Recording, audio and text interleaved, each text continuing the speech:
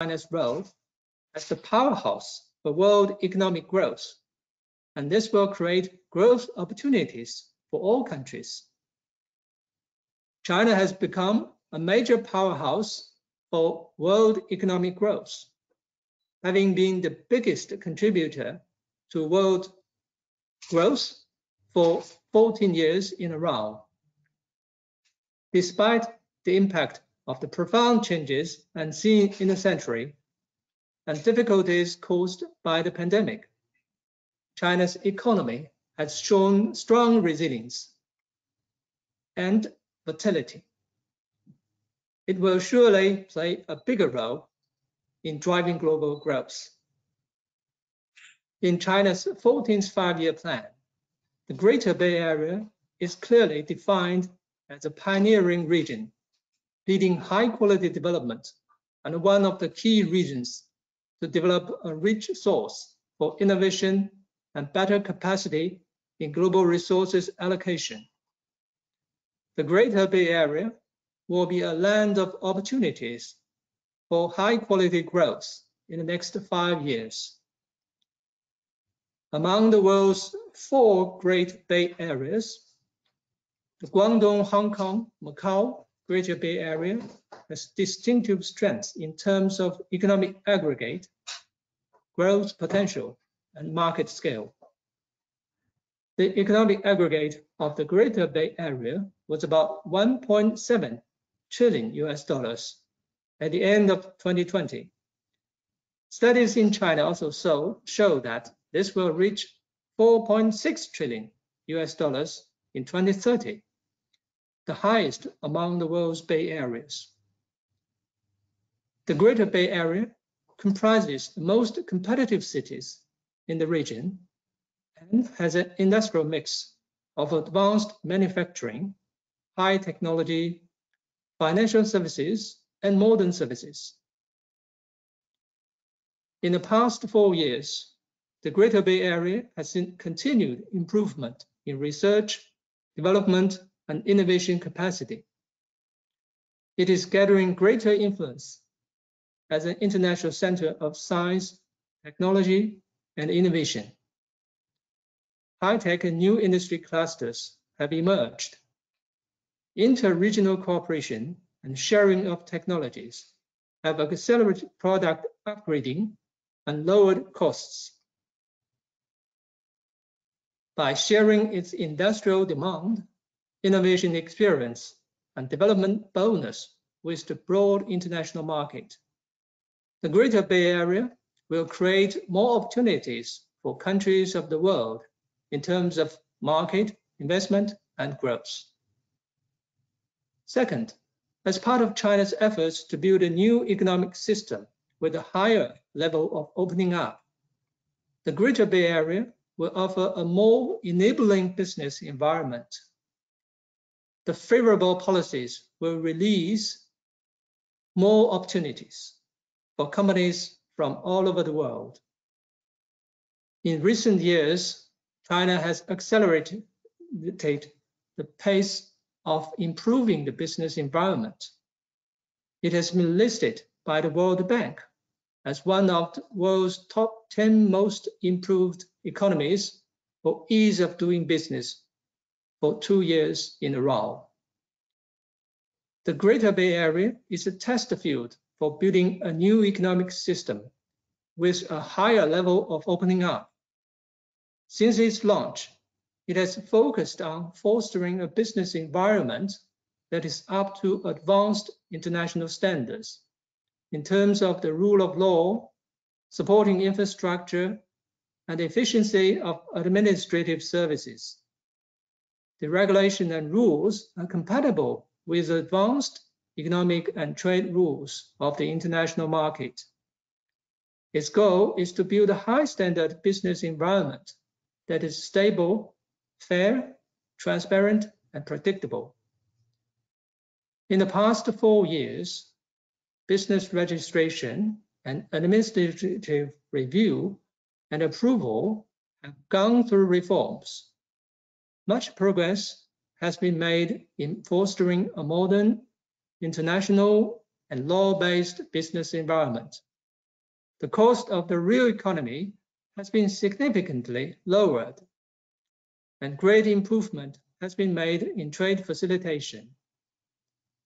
Third, as an increasingly important platform for international cooperation on the Belt and Road Initiative, the Greater Bay Area is creating opportunities for win-win results. Under the principles of extensive consultation, joint contribution, and shared benefits, BRI promotes the cooperation of all partners in a free, inclusive, and equal trade system. This initiative has won extensive recognition and warm response from all participating countries. The Greater Bay Area is on the frontier of China's opening up.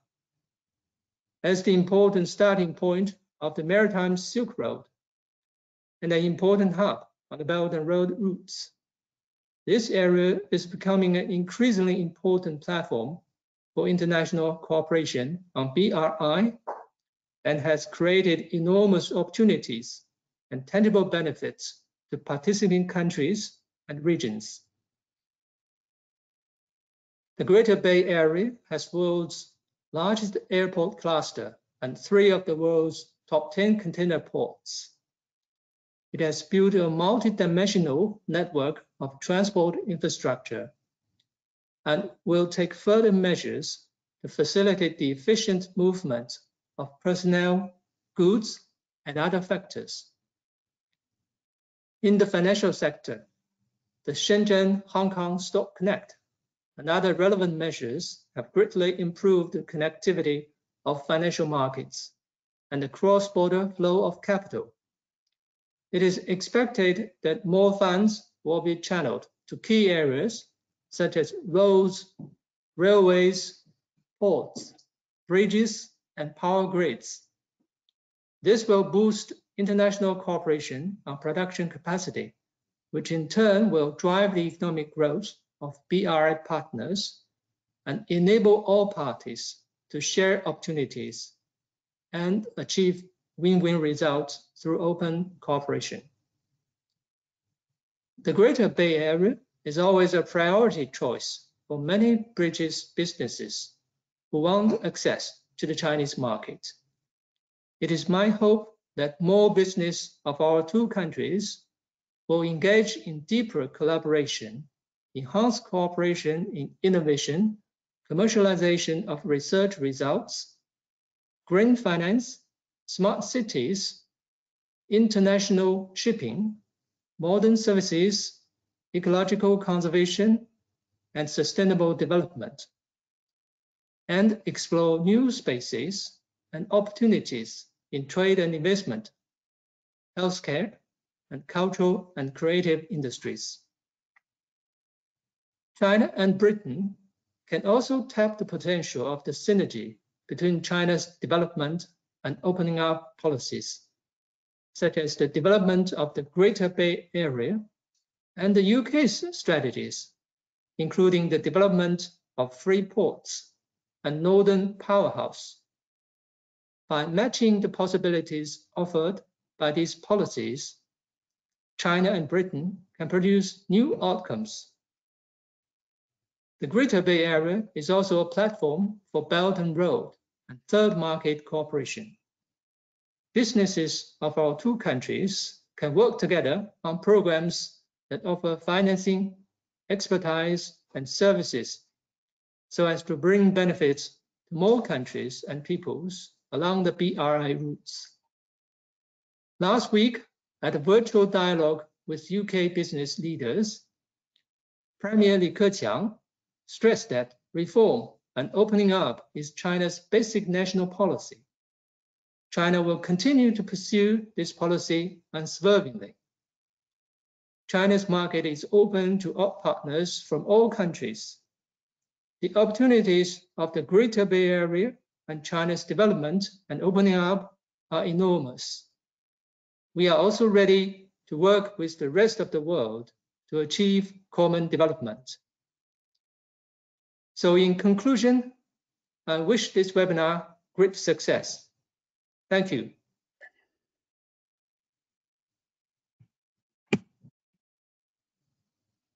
Thank you, Minister Yang. Pleasure to have you with us, and for an interesting speech. I was impressed with your overview of the China-UK angle, but also that you said that the Greater Bay Area was open to everyone, and we really do see that as a regional and global opportunity.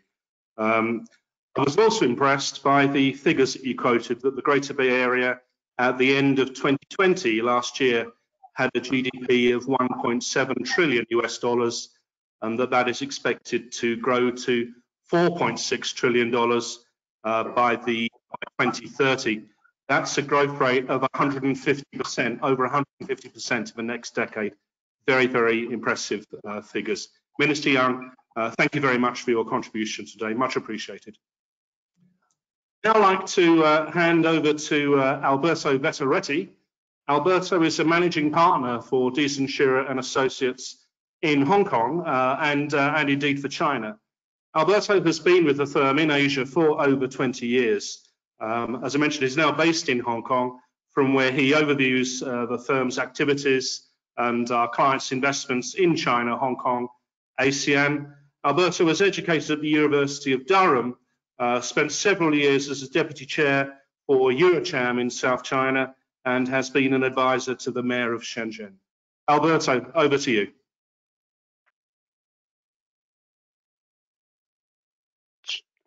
Thank you very much, Chris. It's an honor to be here. Good morning to the UK and good afternoon to all of us here in Asia. I'm particularly happy today to share some insights about the Greater Bay Area, an area I know fairly well, having lived and worked in this part of the world for over 23 years. Next slide, please. As Stephen Perry alluded to in his initial remarks, there are four with a corridor of Chongqing and Chengdu mega clusters, which are going to drive China's urbanizations and economic development over the next few years. If you look at the Great Bay Area, and I refer to the top left corner graph, you see the smallest dot only representing 1% of the total China territory and only 5% of its population. What is staggering about the GBA is this 5% population can generate in excess of 12% of its GDP and 25% of its total economic output, just to give you a share size of what the GBA has become these days. This is made possible through 9 cities in the mainland, as well as the 2 special administrative regions in Macau and Hong Kong. For those of you less familiar with the area, I thought it would be quite interesting to draw an interesting parallelism with the UK. If you can imagine the entire UK population, and on top of that, you add a medium-sized European country, you pack all these people in the provinces in the south, southeast, west, and east of the UK. You add an international financial center, London, you give them the best in class facilities and infrastructure, and this gives you a good idea about what the GBA is today. The GBA is young. The average working age, as you can see in the graph, is very low compared to other cities and areas in China. It's still relatively unurbanized. There is still lots of space for development. And it's not only young, it's also smart. Hong Kong boasts 4 of the top 100 universities, and there are lots of research and development centers across the bay, several hundreds incubators. So it's also a very smart location. But that's not enough. The GBA is also extremely rich and is getting richer. If you look at disposable income per capita, if you look at the GDP per person, this is now on par with the UK. And you have certain cities like Macau, for example, which is second only to Switzerland and Luxembourg in terms of GDP per capita. And again, that's not enough because it's still growing. Since the late 70s, when Deng Xiaoping came down the south and pronounced those very famous words, to get rich is glorious, it doesn't matter what color the cat is as long as you catch mice, the GBA is still growing. Next slide, please. And where has that led to? If you look at the graph on the left side, and Mr. Yang alluded to this in his early remarks, the GBA currently jostle neck to neck with Canada, Italy in number 11 in terms of ranking if the GBA was considered a country on its own right. What is more important and is more interesting is the fact that by 2030, if you look at national projections and if you look at IMF projections, the GBA will cruise its way right into the 3.5 trillion GDP mark, which will put that right after Germany. I think that's quite impressive, and it's not surprising that that isn't the way to be achieved from what we see on the ground. So what are the recipes of these great achievements and the ingredients for its success? If we look at the other two charts on the right side of your screen, I've put some notable UK cities as well, the 11 cities in the GBA. What you can see is the fact they are so diverse from one to the other. You've got cities like Macau, like Hong Kong, where services is almost 100% of their GDP. And then the more you venture into the GBA, you see cities like Shenzhen, Dongguan, Zhongshan, where manufacturing is 50% of the GDP which is generated. I don't have really time to pick all the cities, but I would like to share something with you about Shenzhen, a city I know quite well, which recently celebrated its 40th anniversary. What Shenzhen has achieved over the past several years is truly unbelievable. The bold statement in terms of having all its buses and cars being electrical, the fact that it invests 5% of its GDP in research and development, 50% of all patents registered in China are indeed in Shenzhen, are just some showcase of what Shenzhen has really become over the past 40 years. And that's not enough, because next to it, you have got Hong Kong, which is really the place where you can access capital to internationalize your businesses and also to invest into the GBA. And then we go into other cities like Dongguan, for example, which has really benefited by the spillover effect, given the fact that the land in Shenzhen was so limited. Industries had to expand into Dongguan, and now it's become a really world-beating class manufacturing cluster. And of course, Guangzhou, where all the trading and where all the cultural center are, which are important to orchestrate all the efforts of the GBA. So where are all these important factors leading to? Next slide, please. As Mr. Yang alluded to in his previous remarks, 9 of the 10 top container ports are now in Asia. And this is no surprise, because roughly 52% of the world manufacturing output is now in Asia. So this gives you really an idea about the world economic dynamo being shifting from the West over to the East. Within those 9 ports, 3 of them are within the GBA. Shenzhen Yantian Port, on its own rights, is the world's largest port. And that is not enough. The air freight traffic, which is generated in the GBA, is greater than the combined figure by all the other bays, San Francisco Bay, Tokyo, and New York Bay, lumped together. Hong Kong also is the largest cargo hub. So this is just an idea to show again the manufacturing power of this region.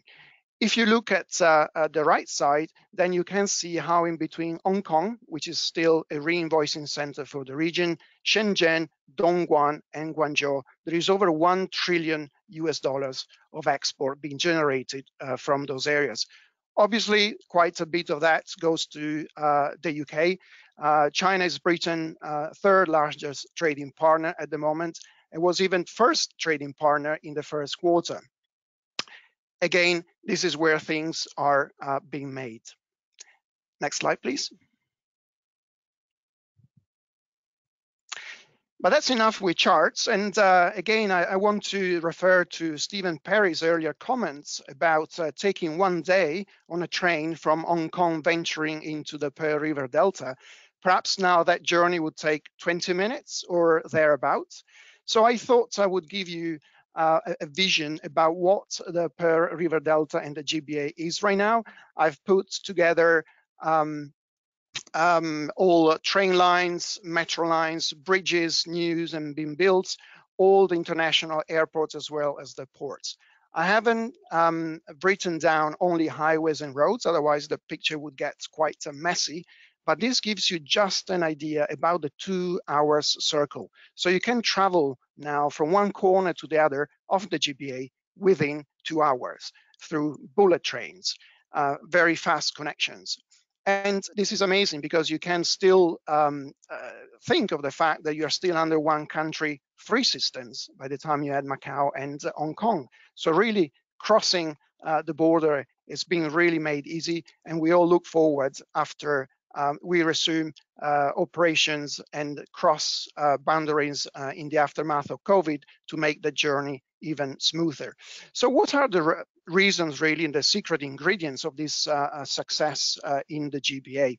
Of course, you have an amazing infrastructure, you have a vertically integrated supply chain, you have an ecosystem pushed by this China's will to generate new activities through a 5G or even 6G push. So this is helping to generate an incredible ecosystem where you can, from design, from R&D, move to mass market within a 2 hour circle, which is unknown of anywhere else in the world.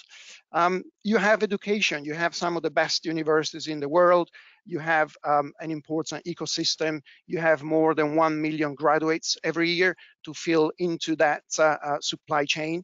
But what stands out, in my opinion, comparing the GBA and other macro clusters is the fact that private sector really has the lion's share in terms of economic output. The GBA is generating so many entrepreneurs. All the new billionaires which are being generated happen to be based over here. Policies have always been very supportive in the GBA, from tax to incentives to develop high-tech products. As I mentioned before, the land is limited and urbanization is still going on. So locations like Shenzhen or even Hong Kong, they really have to go vertical and add value to their manufacturing process. So all the low end is sort of moving away as part of this dual circulation plan as well. And all the added value services are staying obviously behind. A geographical also advantage, as you can see, you can really reach Southeast Asia in a couple of hours, and I'm sure Chris will mention that in his presentation later on. Next slide, please. So hopefully by now you have an idea about what the GBA is in terms of potential and the world-beating economic and manufacturing center it is. In these slides, I've taken away all the bridges, all the MTRs, and all the railway stations, and I've added instead all Fortune 500 companies, including those from the UK, which have a presence in the GBA.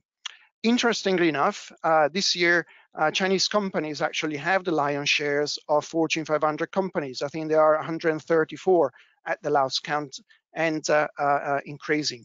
Companies like Ping An, for example, now have become the largest insurance company. You might recognize the DJI logo in Shenzhen.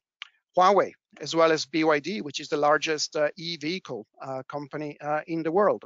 So all these companies could not have been developed to such an extent unless there was such a nurturing business environment. This has also attracted foreign companies. And you can see those from the UK with a little Union Jack on the top right corner. And also what you can see is also unicorns. The GBA, which is actually very interesting, is the larger producer of unicorns to date. 50 recently have been established and are growing in the UK, and all of them are looking at capital by venturing in Hong Kong and overseas. So really being here in the GBA is extremely important for UK companies, and the opportunities for UK businesses are highlighted in light gray. I think there are quite a few of them worth mentioning, but I think what is important and the point I really want to make is the opportunities are really here in terms of selling into the GBA. As I mentioned before, it's an extremely rich part of China. It is growing. Making here for selling into China is also a common strategy to get into the market. And even more importantly, because China is signing up so many free trade agreements with ASEAN and it's part of the RCEP, making stuff here to sell into other markets is again becoming extremely important. Last but not least, as mentioned by Mr. Yang, from here you can also partner up with international companies which want to expand beyond the GBA and venture into the larger Belt and Road Initiative. And on that note, I think I'll give the mic back to you, Chris. Thank you very much, Alberto. I really liked the map of the GBA with all the bridges and roads. Well, not the roads, but the bullet trains and the all that interconnectivity is quite amazing. You can travel around it in 2 hours. That would be a hell of a pub crawl, wouldn't it? Anyway, to move. Thank you for that introduction. We're going to drill down a bit now in this seminar, and I know that our next two speakers, Henry Tillman of China Investment Research and Julia Charlton of Charltons Law Firms, have some specific slides to share with you. Now, Henry is going to be talking about the Health Silk Road. I'm going to introduce him properly in a minute, but the slides that he have proprietary data on them. They will not be shared publicly after this event, but Henry has kindly offered that if you do wish to share, you do wish to have that data, then you can use your screensaver to capture his slides, and the same with Julia afterwards. So please, if you do want to capture the slides from these coming presentations with proprietary and extremely valuable data, then use your screensavers to do so. Henry Tillman is the chairman of China Investment Research, a boutique firm that specializes in data analysis of Chinese outbound investment. Henry has over 35 years experience as an international banker with specific interest in China, and his previous roles have included senior executive positions within BZW and ABN AMRO. He's a highly respected, highly regarded China analyst.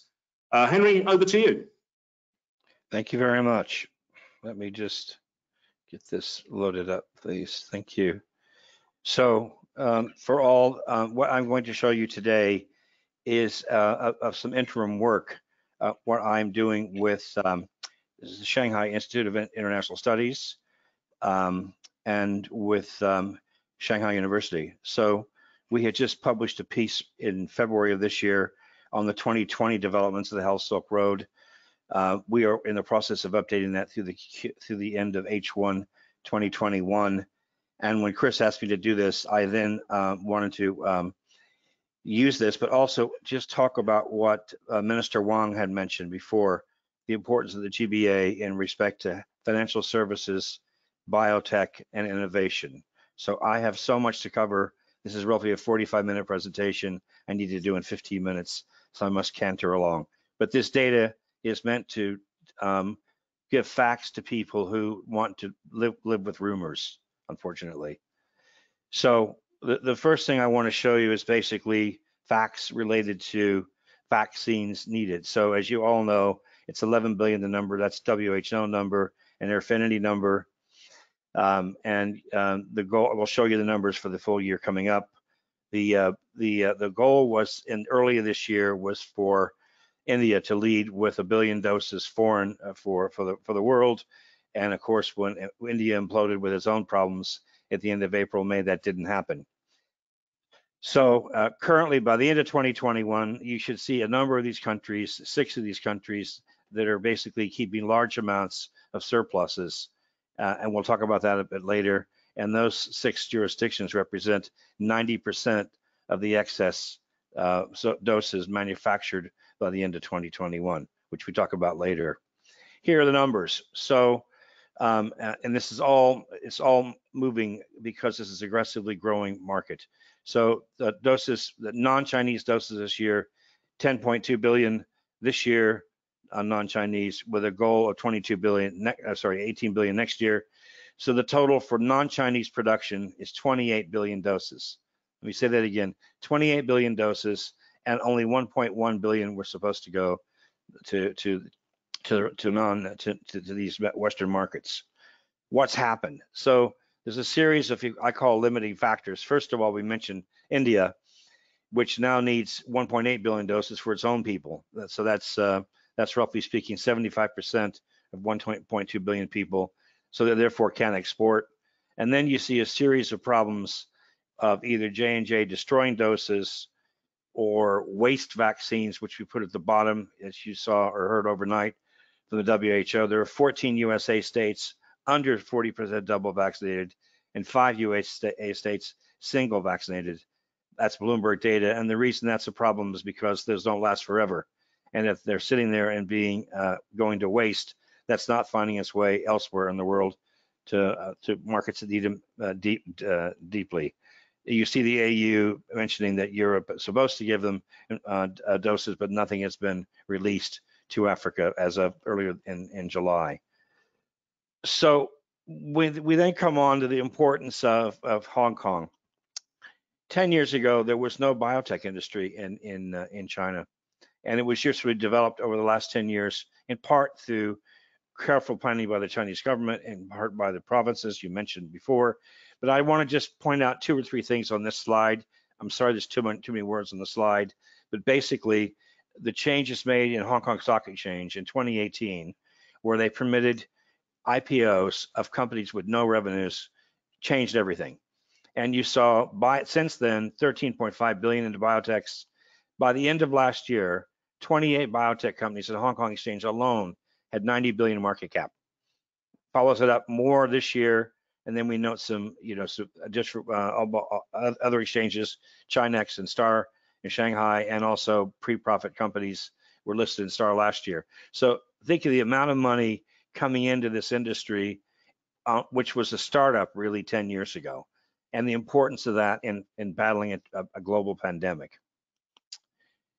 Here are some individual transactions. There's no reason to go through those. I just really point out on the first one that this is the importance of relisting. There's certain options. Sometimes people use options to lift valuations in Shenzhen or Shanghai over Hong Kong.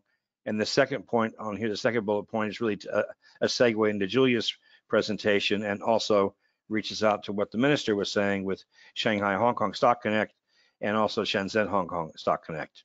Again, you see linkages between all 3 of these, but all 3 are critical to form this. So basically, Chinese production, despite what you hear from the Western press, is not led by China for vaccine production. These numbers are updated as of last week, and the total dosage for China this year is 3.2 billion, and again 5.3 billion next year. Again, that's relative to 10 billion from the West this year and 18 billion from the West next year. Now, this doesn't include a very important joint venture, which we'll talk about a bit later, with the Fosun Biotech JV, which adds 1 billion production to China, and I'll talk about that again on a separate page. It's also worth noting, and some of the people on this webinar are actually investors in some of these. There are 35 Chinese vaccines under consideration, again, to draw more capital out of the stock exchanges to add more value and more doses to produce for the world. Here are 7 vaccines, 6 of which I just point out the first 3. Number 1, number 3, number 4, you will know the number of countries they're already in. You see the trials in the other ones. You also note that there are 2 that are still yet to be approved for many other countries. And as importantly, we see mRNA vaccine is also now being trialed in Mexico. So again, a lot in the pipeline, a lot to come forward, but a lot that needs to be financed through those stock exchanges. Chinese dosages themselves. So you see within China, China had administered 1.34 billion doses of vaccine domestically by the 8th of July, and it still aims to have 75% of the population fully vaccinated by Q4 of 2021 versus what I just showed you in the USA, where it's stuck, and obviously a huge discrepancy of 75% and where they are in the US with 33% of Americans still no vaccine whatsoever. This is slightly outdated. It's 37.4%. There's a bigger number in the last page, but you get the picture here on the international basis. Despite all the progress locally, they've also made progress internationally. This is what's a game changer. So basically, China can't possibly catch the West, at least in the near term, because you can't make up that difference from those large pharma companies. And by the way, those large pharma companies are real market cloud again, which we talk about at the end. This page shows at the end of June, China has come up with a Belt and Road Vaccine Partnership Initiative, which involves 29 countries, 2.7 billion people, 35% of the world's population. And what we have on this page is, because we track numbers and financials, as you know from our prior work, the red dots those are direct loans from China. So unlike the USA and G7, China not only provides its vaccines to be manufactured in these countries, it also provides loans to these countries to help prop up their health infrastructure and also their loans, central banks for the SMEs. So what you see in here are NBD loans. There's 9 billion of NBD loans, obviously just for the BRICS countries. And their AIIB loans, you see that's just for this year only. We have all last year's data in the prior document. Again, once you see defined number of countries, financial assistance, both for healthcare infrastructure and also for SME lending to the local banks. Here are selected countries out of the 29 and relative populations. And you see that in some cases, they have already established partners. But more importantly, what you see is there's very little production this year. So you might see all this press that says, gee, UAE is going to do 200 million. That's true, not this year. It will be true. It will be true in the future. And some of the numbers on the right-hand side will be much bigger in the future. But right now, they're not that big. So again, China is leading the world with vaccine diplomacy. Not true. China is trying to help the world in the mess that it's in, but they're not. They can't lead it because they don't have the numbers. I will add on this page, in my opinion, that Indonesia will be a regional player in producing, and Pakistan will be a regional player. And Pakistan has one of the world's leading labs in vaccine production historically, but just because you do other vaccines doesn't necessarily mean you convert that to COVID-19 production, and they've had difficulty doing that.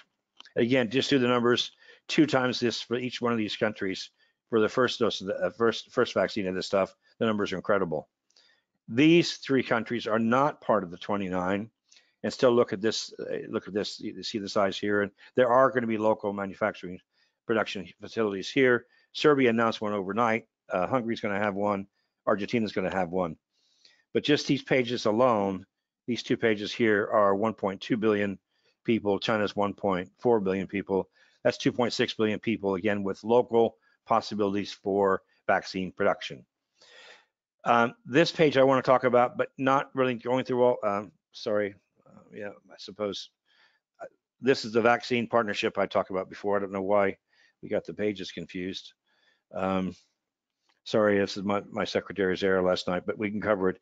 So the basic message is you see in a nutshell, because we're short of time anyway, that the non-Chinese companies are going to have 28 billion doses, of which 3.1% of their total production goes to foreign users, which is not a big number, as an understatement.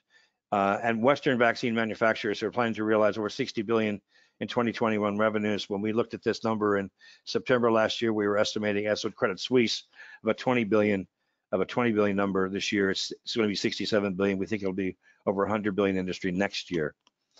Again, we make the point that 6 Western jurisdictions have 90% of the surplus, and while China has very little, none of the surplus. But that said, it has committed just earlier this week through the Vaccine Alliance that they've pledged 550 million out of the total of 8.5 billion. So they've doubled the pledge to the rest of the world. But it's clear from these numbers that China can't bridge that WHO vaccine gap, even when including the production, the vaccine alliance. It's going to take a lot of time and to develop that sizably enough. So we wanted to make the point in closing, because it's a very short window to do this, that the Western countries need to, what we consider, to tear down its existing porous vaccine walls, which are permitting things like the Delta variant and other variants loosen up their hold on those excess doses. And I'm delighted to say that as we're watching CNN at 3 o'clock this morning, when head of the WHO made the same conclusion, I'm delighted our conclusion is aligned with the WHO. Thank you very much. Chris, back over to you.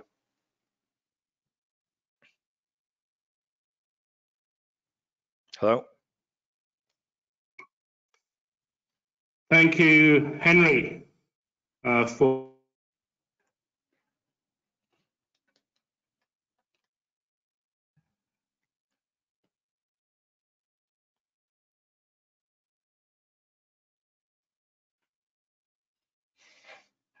I've lost you. Chris? Okay, I think Chris has dropped out, but oh, here he's back again.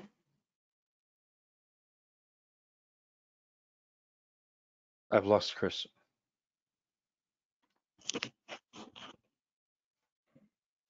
Thank you, Henry, for a startling presentation.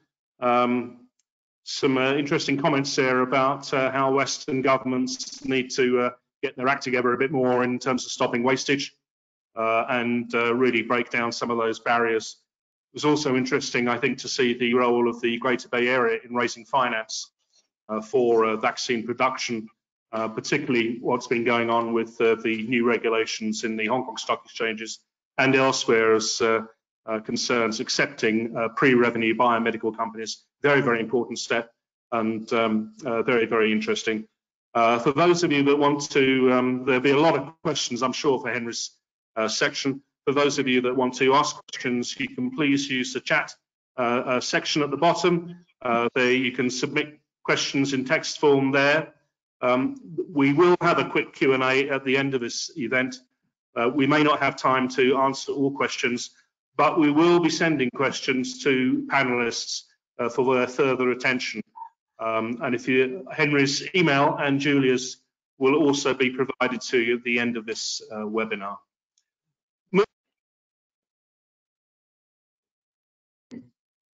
Moving on, I'm very pleased to welcome Julia Charlton, the principal partner of Charltons Law Firm in Hong Kong.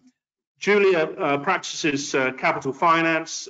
She advises regulators, financial institutions and listed companies on rules for the Hong Kong Stock Exchange and gem markets. She is a senior fellow of the Hong Kong Securities and Investment Institute, so Hong Kong Securities and Futures Commission, the Hong Kong Institute of Certified Public Accountants, and the Hong Kong Law Society, while Charlton's won the Hong Kong Innovative Finance Award in Hong Kong last year. Julia will be talking about the relationship between Hong Kong and the Greater Bay Area. Julia, over to you. Thanks, Chris. Minister Yang, Stephen, my fellow panelists, Chris, Alberto and Henry, ladies and gentlemen, thank you so much, Minister Yang, for your insightful and inspiring remarks. I'm sure everybody today is very excited by the opportunities offered by the Greater Bay Area, and it's such a pleasure to be with you to follow on from Alberto's amazing overview of the Greater Bay Initiative and Henry's quite stunning presentation on the Health Silk Road, with insights as to how the Greater Bay Area played a useful role in the recent pandemic. My focus today is on the potential of Hong Kong within the Greater Bay Area, a matter of paramount importance to the future of Hong Kong. The big picture of the Greater Bay Area is this network of thriving cities, as we've heard, each with a focused specialization. And the Greater Bay Area aims to assemble the best in class in different areas, joining their strengths to work together. So the synergies of these elites will drive each to be more competitive. And this concept is at the core of the Greater Bay Area Initiative. Integration of the area's key cities to work together seamlessly and friction-free. So what's Hong Kong's role in the Greater Bay Area? Well, there was a framework agreement signed in 2017, and it said that Hong Kong its role was to consolidate and enhance its status as an international financial, transportation and trade center, strengthen its status as a global offshore renminbi business hub and an international asset management center, promote the development of its professional service and innovation and technology industries, and establish a center for international legal and dispute resolution services in the Asia-Pacific region. So really, the economic integration of Hong Kong, in my view, has been an ongoing process which has been going on for a while. It's a natural extension of Hong Kong's traditional role as a trading and market entrepot linking China and the rest of the world. We shouldn't forget that historically, Hong Kong from the 50s to the 70s grew to be a manufacturing hub, and it was largely Hong Kong factory owners who drove the initial investment in factories in southern China in the wake of China's opening up from 1978. Following Deng Xiaoping's historic visit to Shenzhen in 1992, the Hong Kong Stock Exchange and the Hong Kong capital market went on to play a pivotal role in listing 8 shares of Chinese companies starting in 1993, and I was involved in that from 1992 onwards. This paved the way for the enormous investment in China's economy and the growth of China's own capital markets. So Hong Kong has many advantages. Well, it has this attractive business environment. The government has big market, small government approach. It imposes a low tax regime. There are only 3 kinds of direct taxes in Hong Kong: profits tax, salaries tax, property tax. Effective corporate tax rate is 15%, one of the lowest in the world. At the same time, we have high standards of anti-money laundering. The financial services sector is, they say, one of the most important, I would say the most important economic pillar of Hong Kong. The Hong Kong financial markets provide a range of well-regulated financial products to investors, and it has one of the most active stock markets in the world, with particular strength in IPOs. Even during COVID, the Hong Kong market achieved a historic high in terms of funds raised in the first quarter of this year, $13.9 billion US, ranking 3rd globally. It often ranks top globally in terms of funds raised, and as we heard from Henry, Hong Kong has played a huge role since 2018 in listing pre-revenue biotech companies, a lot of them from China. It also started to list tech companies with weighted voting rights. Previously, that hadn't been allowed in Hong Kong, which paved the way for Alibaba and all those big companies to list in Hong Kong. I myself was deeply involved in that process as a member of the Hong Kong Listing Committee at the time, and I'd be very happy to take detailed questions on any of that later. So Hong Kong's geographical location, well, most people know this, but it's well placed as a transport and trade hub. Its location in the South Asian Pacific region and its sheltered natural port gives it many advantages for shipping activities. It's long served as an entrepot for mainland China and a transshipment port in the South Asian Pacific region. And its trade activities are also supported by its no tariff regime. Hong Kong Airport also makes a big contribution to Hong Kong's trade.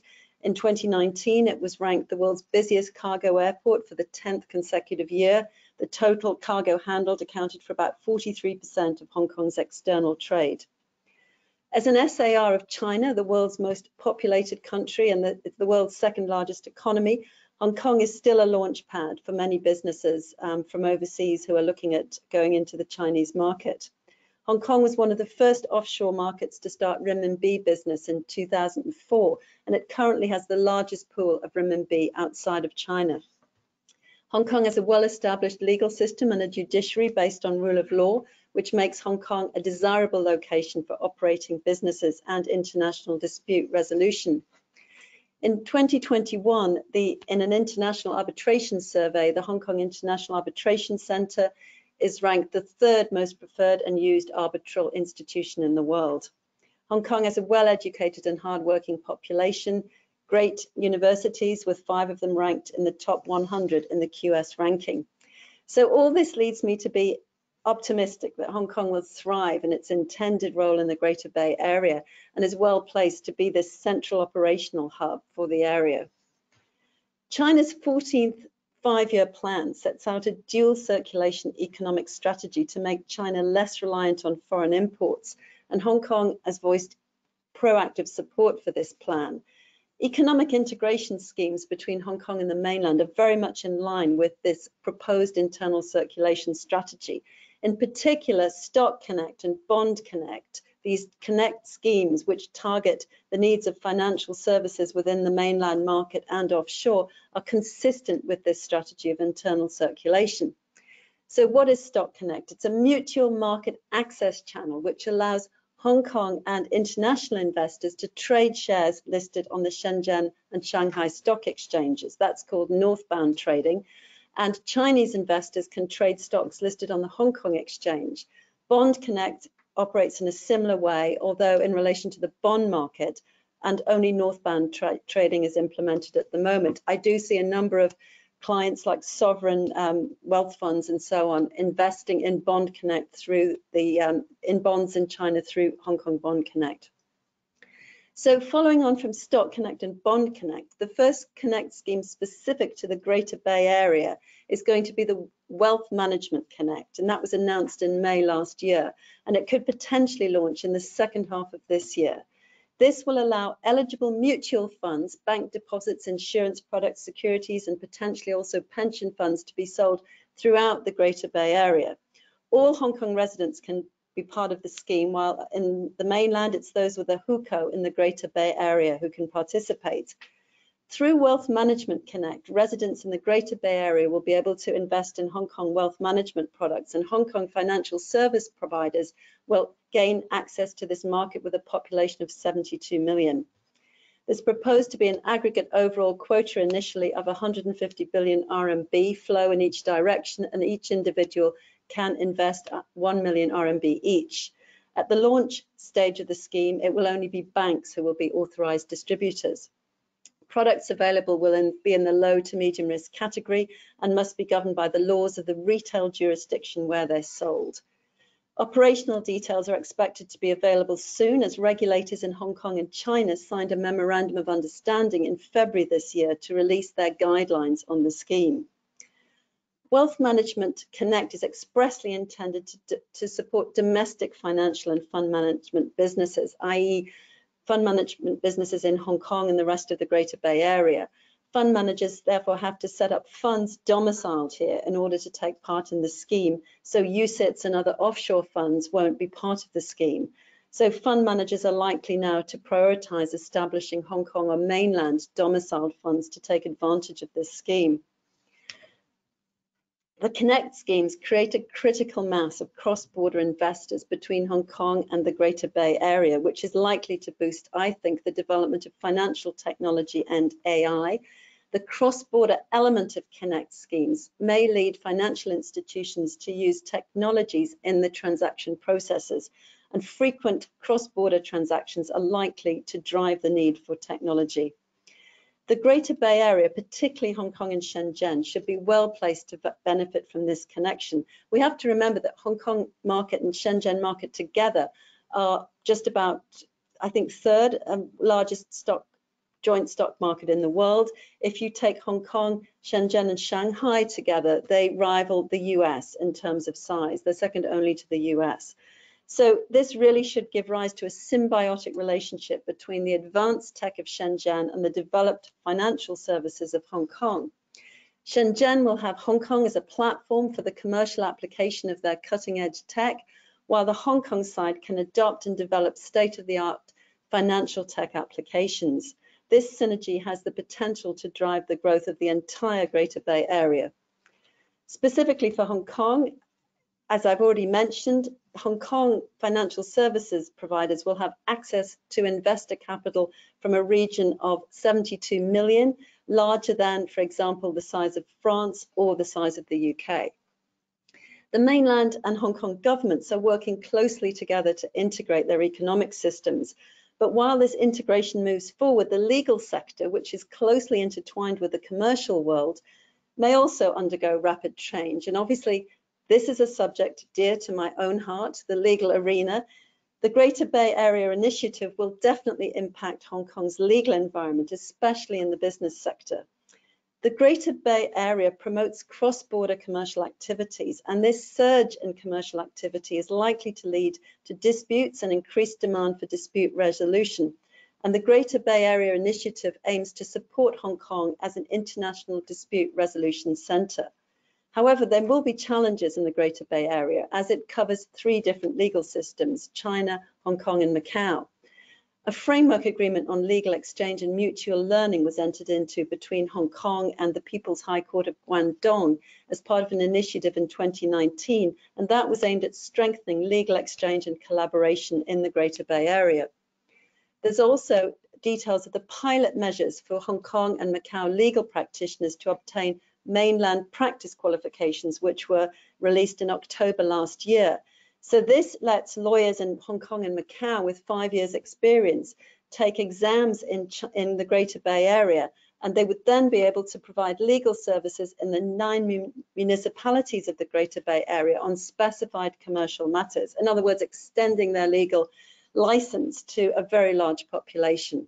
This will provide significant opportunities to Hong Kong and Macau lawyers, as they will have a much bigger market for their legal services. It may also encourage Hong Kong entrepreneurs to start businesses in the Greater Bay Area, as they'll be able to use Hong Kong legal services generally and in the event of a dispute. Opportunities aren't limited to individual lawyers, there are also some for law firms. Guangzhou has liberalised the requirements for Hong Kong law firms to form partnerships with Guangzhou law firms by removing the minimum capital injection requirement. This allows more cross-border partnerships to be formed, giving Hong Kong law firms greater opportunities to access the mainland market. In addition to the flow of talent and services, another policy focus is cross-border commercial disputes. The policy primarily focuses on mediation and arbitration. Mediation often leads to settlements, which may potentially be of benefit to litigants. The China and Hong Kong governments are promoting the use of these forms of dispute resolution, as well as facilitating the execution of proceedings in cross-border disputes. The Hong Kong and the mainland government signed an investment agreement in 2017 under CEPA, which provides a mediation mechanism for investment disputes. The mechanism aims to promote the use of mediation in cross-border investment disputes, allowing mainland investors to access Hong Kong mediation services, as well as letting Hong Kong investors appoint designated mainland mediation institutions as mediators to resolve investment disputes. Specifically for the Greater Bay Area, a proposal was endorsed to set up a Greater Bay Area mediation platform, but this is still at a preliminary stage. Arbitration as a form of dispute resolution for commercial disputes is often preferred as it is conducted on a confidential basis. The mainland and Hong Kong governments signed a supplemental arrangement concerning mutual enforcement regarding arbitral awards. This detailed the reciprocal arrangements for enforcement of cross-border commercial disputes. For example, this arrangement allows simultaneous enforcement applications in both Hong Kong and the mainland. Previously, creditors could only enforce proceedings in one jurisdiction at a time. This mechanism provides better protection to creditors in relation to arbitral awards, as well as simplifying the procedures for enforcing an award, as successful enforcement is always a crucial concern. Although this policy doesn't specifically apply only to the Greater Bay Area, it may encourage commercial disputes within the Greater Bay Area to use Hong Kong to arbitrate disputes. Going forward, Hong Kong's common law system may be preferred by some international corporations, as well as Hong Kong companies operating in the Greater Bay Area. The authorities are apparently exploring this possibility. In particular, there was a pilot measure implemented in Qianhai last October, allowing wholly owned Hong Kong enterprises in Qianhai to agree on the choice of applicable law when they enter into civil and commercial contracts, even for wholly PRC-related matters, meaning they could use Hong Kong law for wholly PRC-related matters. This measure is expected to encourage the use of Hong Kong legal services, as well as encouraging Hong Kong companies to establish their businesses in Qianhai. The option to use common law in a business context could be an attractive feature for international companies. However, it's yet to be seen whether there will be further relaxations allowing the expanded use of Hong Kong law in the Greater Bay Area. It's clearly an important issue for Hong Kong to build on these exciting opportunities offered by increasing integration with China through close cooperation in the provision of legal services, while at the same time preserving Hong Kong's robust common law system.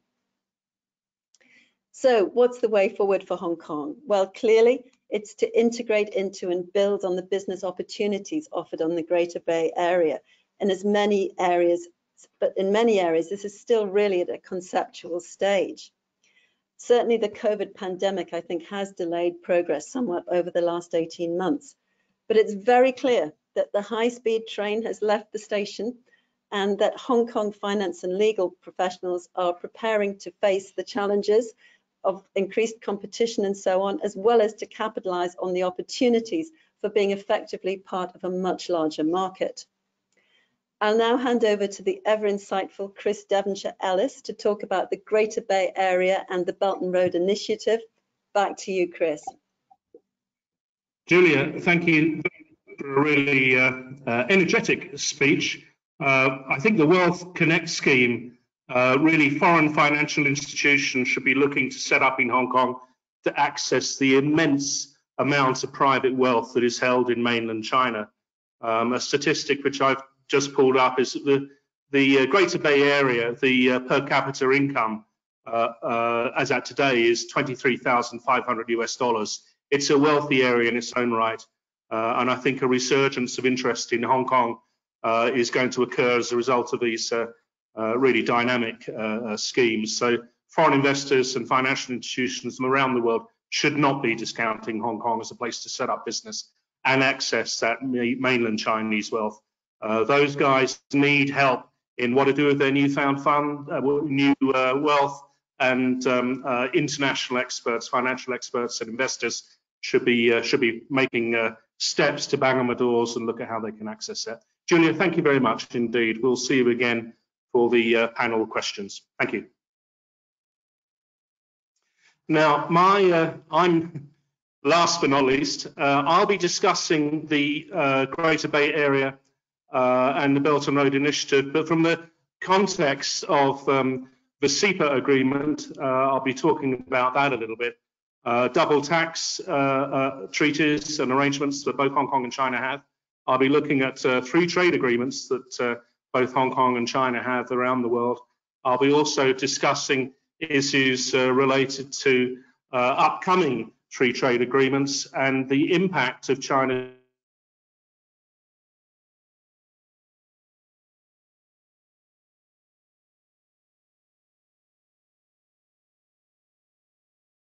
the ARC negotiations and involvement with free trade areas with ASEAN, the RCEP agreement. I'll be doing his involvement with the Commission, the CPTPP, BRICS, Africa, and then I'll give a global overview of where China is. Now, we haven't really discussed the China-Hong Kong CEPA arrangement very much. If we can just have that slide back again, please. There has been a lot of media attention on Hong Kong, and there's been some unwarranted media headlines that the one country, two systems has been broken, but that is not true at all. The one country, two systems is complex, and of course it's one country, three systems when you're talking about Macau as well. For the purpose of this, I'm going to discuss the China-Hong Kong Closer Economic Partnership Agreement. Now, this is in place and a similar agreement with Macau because all of these areas, Hong Kong, Macau, and mainland China, all have differing legal, tax, and other systems in place. So to unify those, there need to be these sorts of agreements in position. The Hong Kong-China CEPA originates back in 2003 and has been modified and extended and expanded many times since. It comprises four main areas, and that is Hong Kong-China trading goods. All Hong Kong originated goods are zero tariff into China, and this includes specific sections such as for trade facilitation in the Guangdong, Hong Kong, and Macau Greater Bay Area. There's specific sections which deal with that, and these contain the rules and regulations for selling into mainland China from Hong Kong and Macau. The second section of the CEPA agreement specifically deals with trade and services and includes preferential agreements, recognition of professional qualifications, something Julia just touched upon. There's also a third section, investment, again, preferential treatment for Hong Kong companies investing into mainland China. The fourth section of the CEPA agreements are economic and technical cooperation, which includes 22 sectors, catering for new developments issues such as digital, telecommunications, finance, SMEs. There are incentives there. The Belt and Road Initiative itself, which I'll discuss in a second, intellectual property, free trade zones, quality inspection of goods transiting between the two, accounting, law, tourism, and so on. So the Hong Kong CEPA agreement is a cornerstone of the Greater Bay Area, and if you require access to what that actually means and how Hong Kong companies can access China, then please ask specifically Julia or Alberto later about this. We'll go on to the next slide, please. Thank you. Now, I'm going to skip through this a little bit. Hong Kong has double tax treaties, as does China. This is a list of the Hong Kong ones. Now, just to those that are not familiar with how they are important, is that DTA provide tax incentives for specific bilateral trade, especially in service industries, and they can typically reduce corporate income tax rates by use of various mechanisms, can save up to 10% of CIT applicable profits through use of such treaties. So it's interesting and useful to know where Hong Kong has such agreements. They are specific in nature, they vary from country to country, and are geared to mutual trade and investment interests. Of particular interest to Hong Kong, you've got the country list there. A recent one has changed the investment landscape in Hong Kong somewhat, and will continue to do so. Hong Kong recently signed a double tax agreement with Russia, and that is having the effect of bringing Russian businesses into the territory and to access the mainland market from there. China is also using DTA. The next slide, please. Thank you. And you can see I've partitioned those into different areas: Asia, Europe, Africa, the Middle East, Central Asia, North America, and the Caribbean region. Again, the same thing applies. If you are from any of these countries and you intend to do business with China, or you're in China, which includes foreign invested enterprises, and wish to expand your reach overseas, then you should be looking at the China double tax treaties and seeing what they contain and which areas in service that can be specifically used to enhance and maximize the profitability of your bilateral trade between China and these countries. Thank you. Next slide.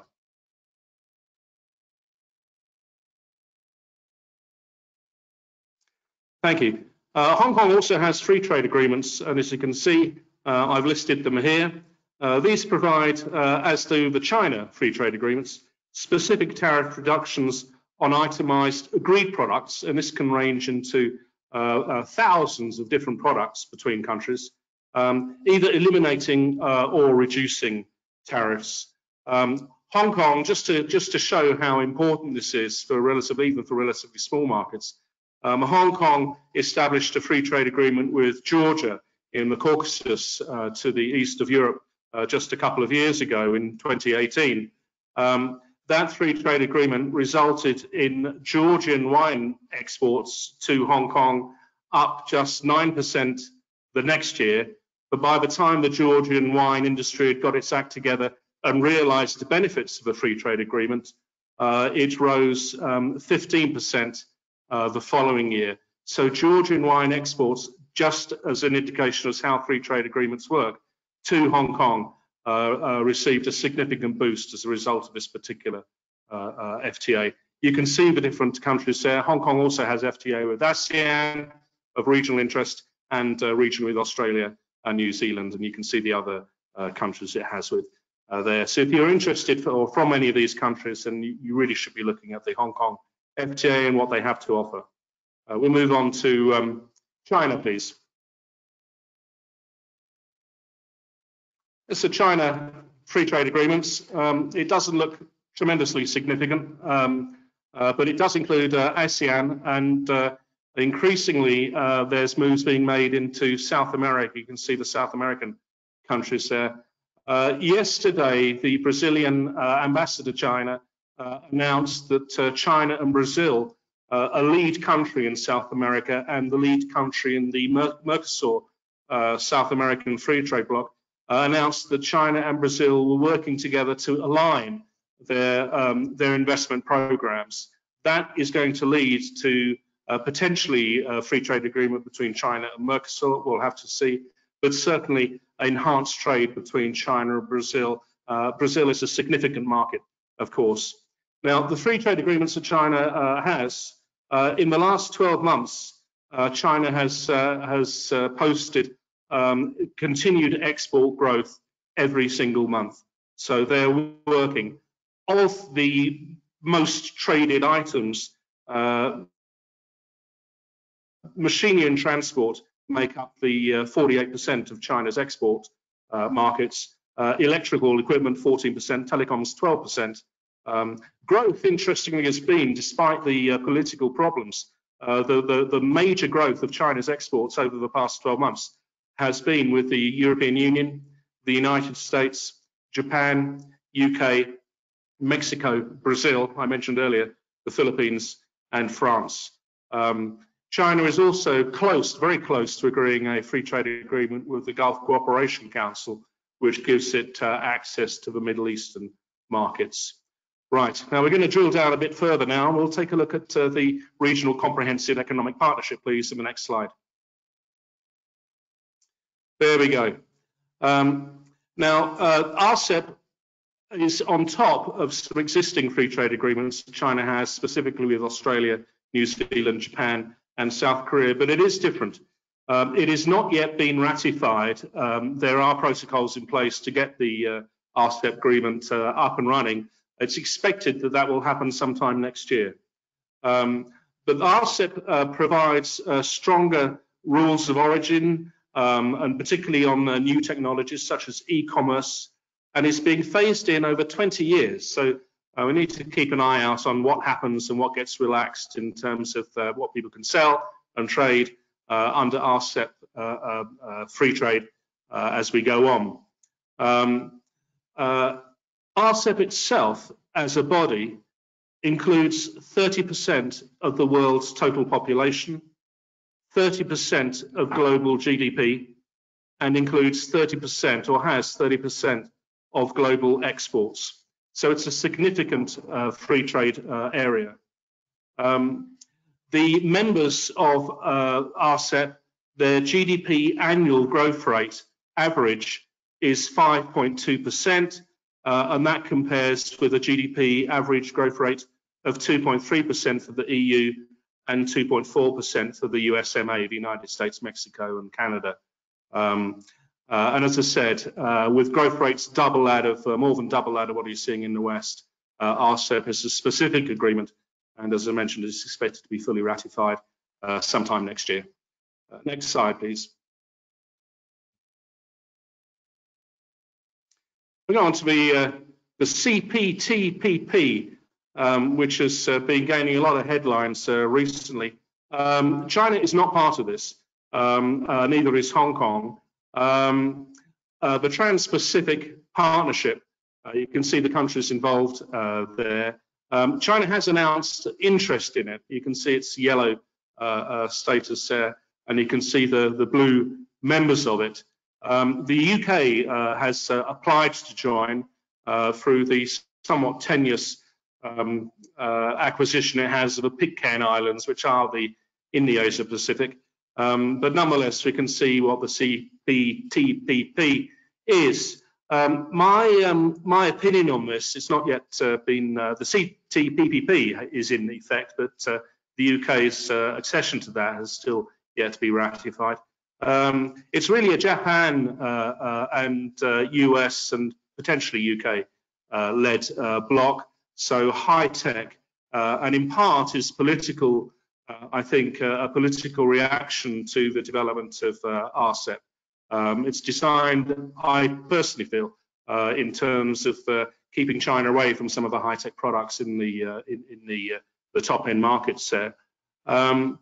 It does have higher standards of IP than RCEP, and I think it has some issues which were not in China's favour as regards membership qualifications, such as information has to be provided and shared with other members on the financing of state-owned enterprises and their financial records. It has to declare, member states have to declare state intervention, their state intervention in specific markets. So some of this is not really so attractive to China. We feel, I think as a firm, that China will not become part of the CPTPP, but it will represent an Asia base for Japan, the United States and other economies, possibly the UK, to come into later. Our comments on that. Now I'd like to move on now, please, to the Eurasian Economic Union, the EAEU.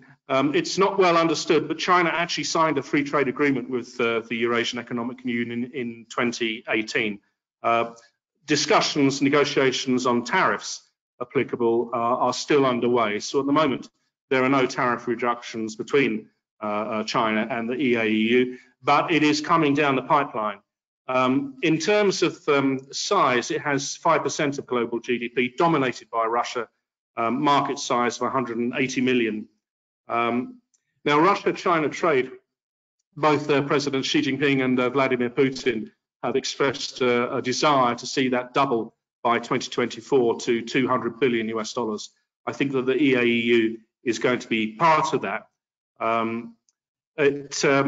It also has had some significant impact on Russia with the sanctions placed upon the country. Russia is now starting to turn its two-headed eagle to the east and has been making inroads into countries in Asia. The EAEU has or signed off its first free trade agreement with Vietnam 4 years ago, and to give you an indication of the success of that, trade went from basically zero to $10 billion in 2 years. So it signifies that Russia is moving ahead with that. I can, as you can see also from the slide, several other FTA with the EAEU, including with India, are currently under negotiation. And I think that this bloc, which China already has signed with tariff agreements yet to kick in, is going to become a significant player within the next 2 or 3 years. So coming down the pipeline, the China trade with the EAEU is going to become significant. All right, we'll move on, please.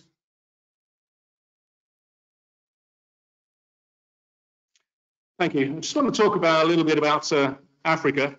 Again, there's China was specifically involved in the negotiation of the African Continental Free Trade Area, which came into effect at the beginning of this year, 1st of January this year.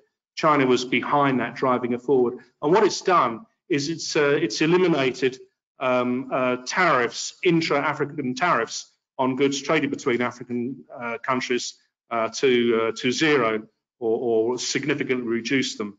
That means that you can now source goods from all over Africa, take them to one particular free trade zone or special economic zone, of which China has invested about 50 to 60 in Africa alone, and then take them to ports, perhaps marry them with Chinese or other goods, and then re-export them back to China or other markets, or resell them back onto the African market.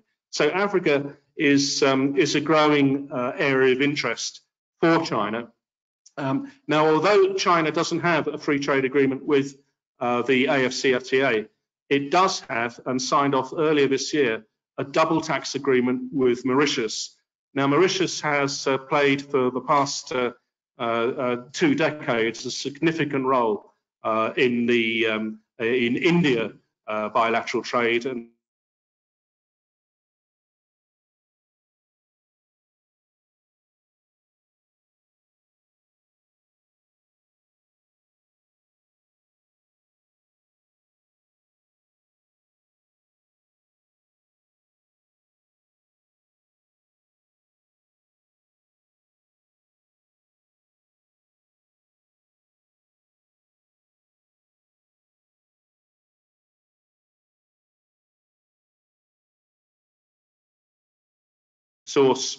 also needs to source low-value goods and cheaper workers, and Africa is on its way to being urbanized. So there's a little update on what's happening with Africa.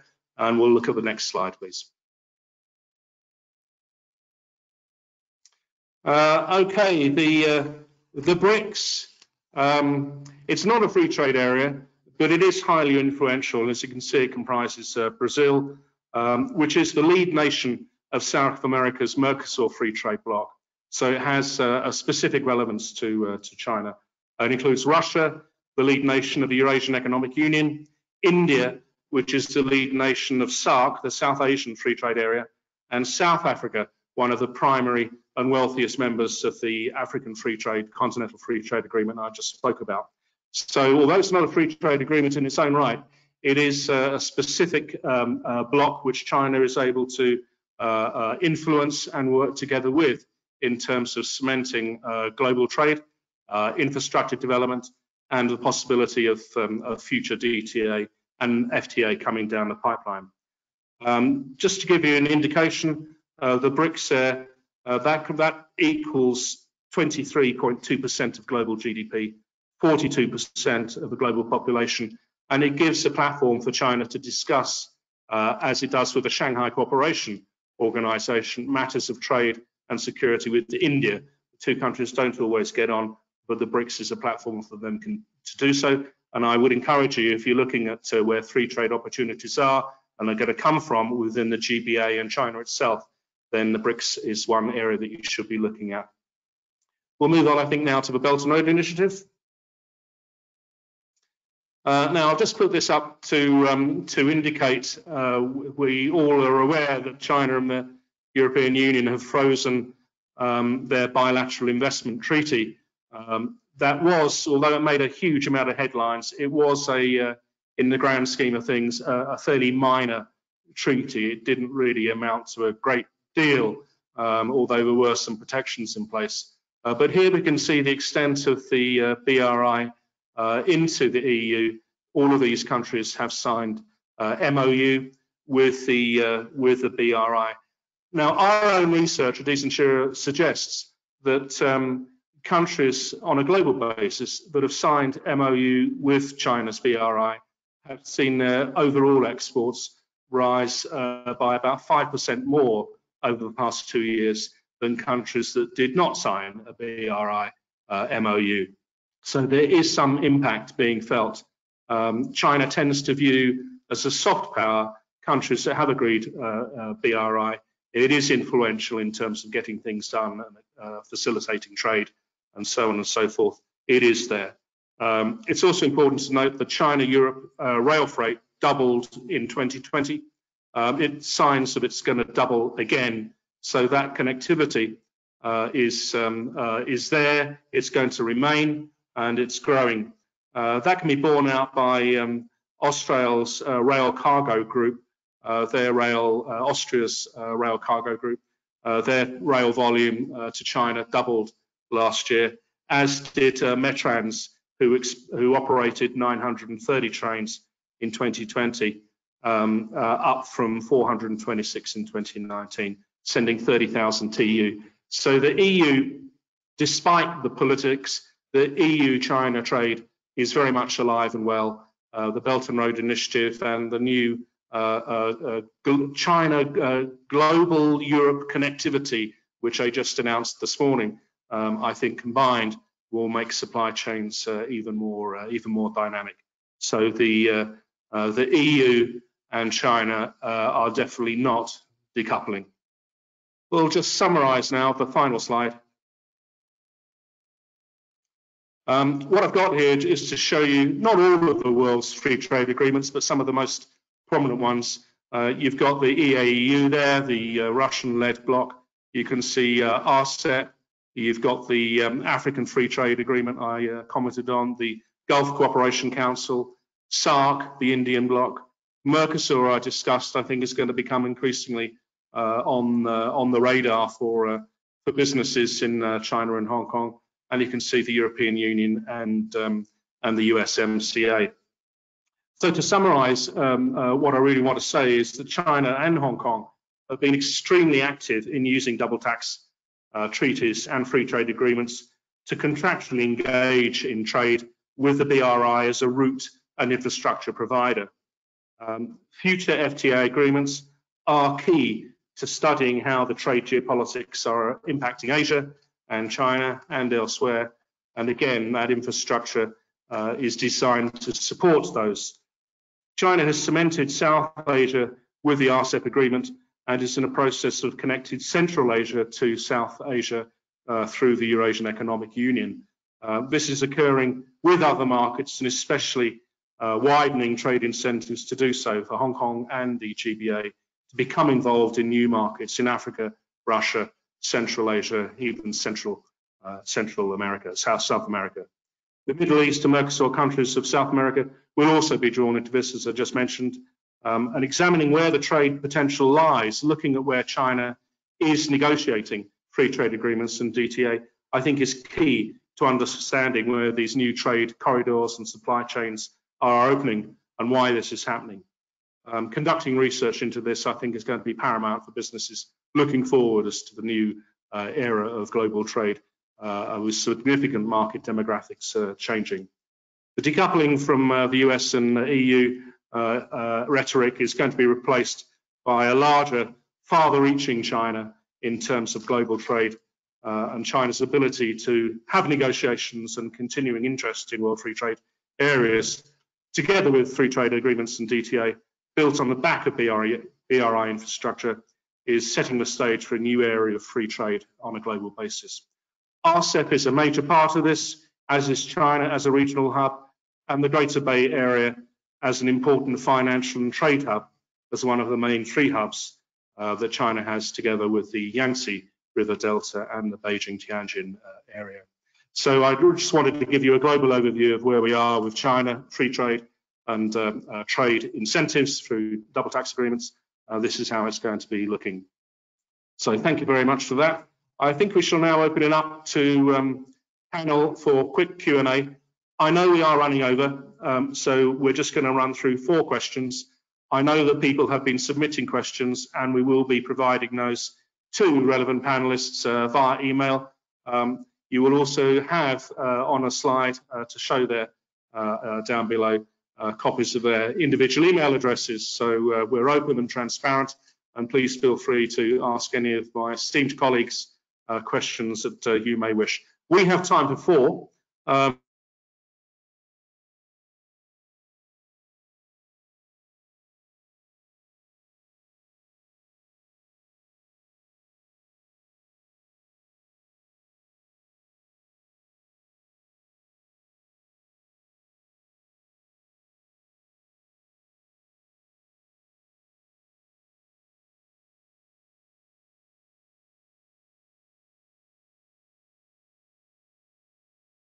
Hi, Chris, you dropped out for a moment. Could you please repeat the question? Okay, sorry about that. Question for Henry. How can ASEAN, CIS, Western and other international businesses access the Health Silk Road, finance and markets via the Greater Bay Area?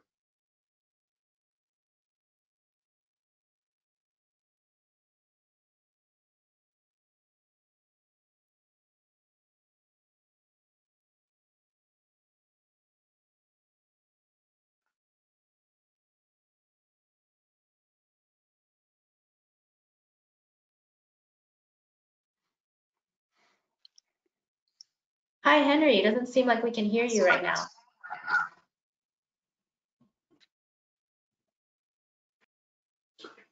I'll move on while we're having connectivity problems with Henry. I'll move on to Julia.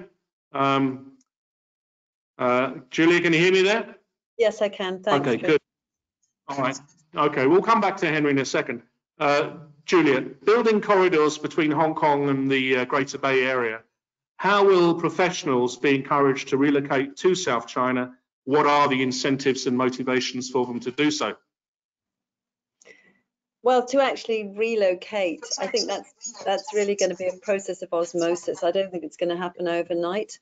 There will be relaxations on visas and so on. There's a whole raft of initiatives that have been announced about for example, vehicle registration, Hong Kong vehicles being allowed to drive over to the border without special number plates, provided they use a certain route.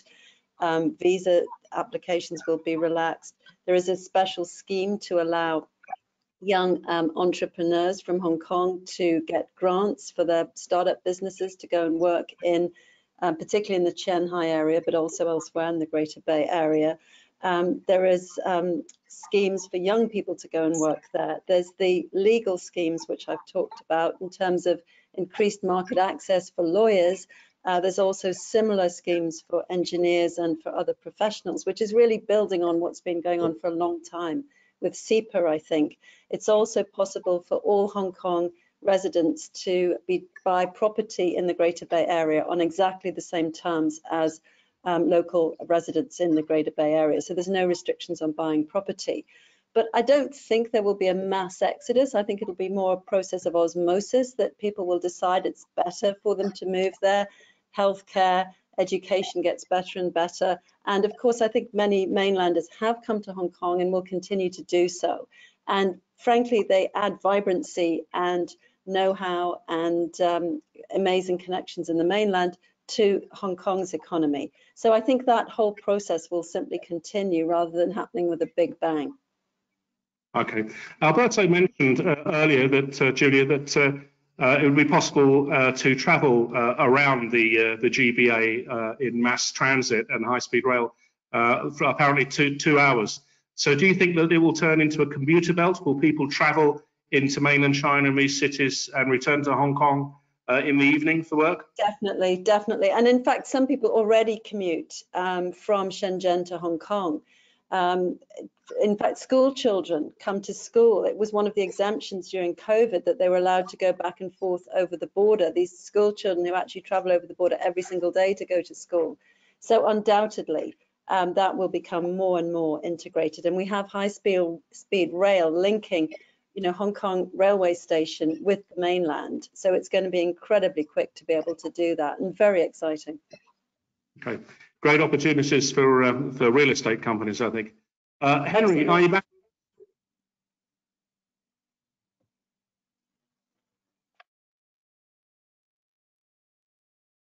I still can't hear Henry. I'll move on to Alberto while we try and resolve that.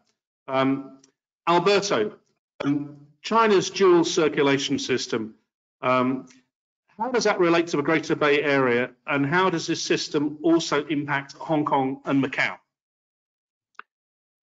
Sure. For those not familiar with the term dual circulation, you can imagine this as two intertwined and connected circles. On the one hand, you have China's determination to move up the value chain and be less dependent on FDIs and critical components. And on the other circle, you have, obviously, by doing so, China will give full play to a huge domestic market, giving more internal growth. So in both circles, really, there are opportunities for foreign companies. And referring to a word Minister Yang said before, he mentioned pioneer. And what I can see in the GBAs really is the pioneer in terms of exploring this China manufacturing 2.0, go up the value chain, and at the same time create some wealth for people in the region. And just to give you an example about the sector, which I think is very, very important, and the statement to this cause is, for example, the new energy vehicle supported by all this 5G infrastructure, particularly in Shenzhen, whereby you have China moving up the value chain, creating a lot of new opportunities for local as well as Chinese companies, and at the same time create a better living environment and making quite a few people rich in the process. So I think pioneering is where the GBA is, creating opportunities still for both foreign companies and local companies alike. Okay, thank you. Henry, are we back with you? I hope so. Does that work? All right, Henry, good to hear you. All right, Henry, how can ASEAN, the CIS, EAU companies, Western and other international businesses access the Health Silk Road via the Greater Bay Area? What are the key access points of access and market entry, raising finance, being able to get into the markets there? How does that work? It already has been working very strongly, as you see. I would look at several different ways. One, within the Greater Bay Area, I would certainly look at pre-IPO work. I mentioned there are 35 vaccines under consideration. That's all VC work, pre-IPO work, following on with IPOs in a public setting. That's point number one. Point number two is I would look because I'm personally looking at those 29 countries for vaccine hubs, which I think will all raise fresh capital, and many of those be done on PPP basis for local markets. So you could actually make some profits out of that locally for companies there, as well as involvement from a PPP point of view. That's the 29 countries so far.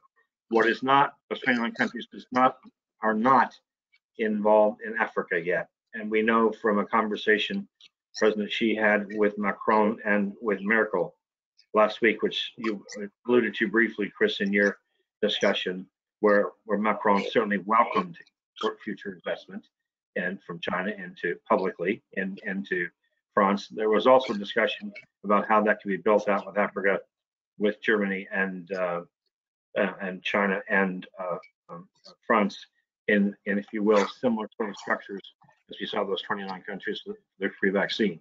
For example, we know Ethiopia is already well along its way to doing something there. Egypt's well on its way. So I think there are lots of different ways to look at investment in this. And I look at this as a very, very unique opportunity for investors globally. And I'm going to put my money where my mouth is by investing in some of these local vaccine manufacturers and or equipment manufacturers in many of these countries, because I think they have to take the view the West is not going to be there to help them, and they must get control of their own countries. I hope that answers the question. Yeah, thank you, Henry, for that. Opportunities, and let's perhaps not rely on the West to bail us out all the time. I've got one last question before we wrap up. It's to all of you. US President Joe Biden has announced a minimum 15% global CIT rate. What are the implications for Hong Kong and the GBA? Shall I go first on this? Please. Yeah. Okay. Well, I don't think that the global corporate tax rate at 15% would have a significant impact on Hong Kong. The current corporate tax rate, effective rate here, is 15% on Hong Kong source income. But of course, if the basis of taxation, that's source of profits, were to be changed, that could be more significant in Hong Kong. But I think the worry is that the 15% might be the thin end of the wedge, and that these amounts will be ratcheted up, which would affect, I think, Hong Kong's attractiveness vis-a-vis elsewhere in the Greater Bay Area by narrowing the gap in tax differentials. But of course, it would also affect other parts of the Greater Bay Area, such as the low tax regime areas of Qianhai, Nansha, and Hengqin. But I don't think overall it would have a very significant impact, certainly not at 15%. Okay. Alberto? Yeah, when I ask clients and other parties interested in the GBA, tax used to come up quite often in the past, but to be honest, recently, I don't think tax is a major concern. In the GBA area, you have three different corporate taxes. You've got 12% in Macau, you've got 16.5% in Hong Kong and 25% in China. Without all the reductions, effective corporate rate is much less than that. So I think high-tech is 15% in GBA, so still very attractive. But again, I don't think that will hinder any potential investments into the area. Okay. All right. Well, look, on that note, I think we're going to wrap up this webinar. I'd like to thank Stephen Perry, the chairman of the 48 Group, for his kind words at the beginning, and Mr. Wang Xiaoguang, the minister, who gave an introductory speech, very valuable words. Julia, thank you very much for your dynamic and energetic speech. Henry, your data, as always, first rate and really provocative figures there. And Alberto, a great introduction. So thank you very much to all of you for lending your expertise and valuable time so that we can help reach a better understanding. And to all our participants for joining us today. We are working on a short on another event, which will be on the RIATs, and we'll be following this particular GBA event through with similar formats for the Yangtze River Delta and the Xijing area of Beijing and Tianjin in North China. We'll then expand that out into countries such as Singapore, ASEAN, and developments elsewhere throughout the Asian region. Thank you very much for listening to us and your participation, all of you. Very, very, very welcome. Thank you. Yes, thank you for joining today. Thanks all. Thank you. Thank you. As we mentioned at the beginning of the webinar, any questions that we were unable to answer today, I know there was a lot, will be followed through up by email. If you would like to direct any of your questions to any of our topic speakers here, please feel free to do so. The contacts are online. Or if you have any general questions, you can direct them to me as well. So as Chris said, thank you everyone for joining, and thank you to all our speakers for their enlightening exploration of the GBA. So we hope to see you all at one of our events in the future. We do host numerous events each month on the range of topics. So you can visit us by scanning the QR code here, or emailing me, or visiting us at www.dezanshira.com. Thank you everyone today, and see you next time. Bye. Thank you.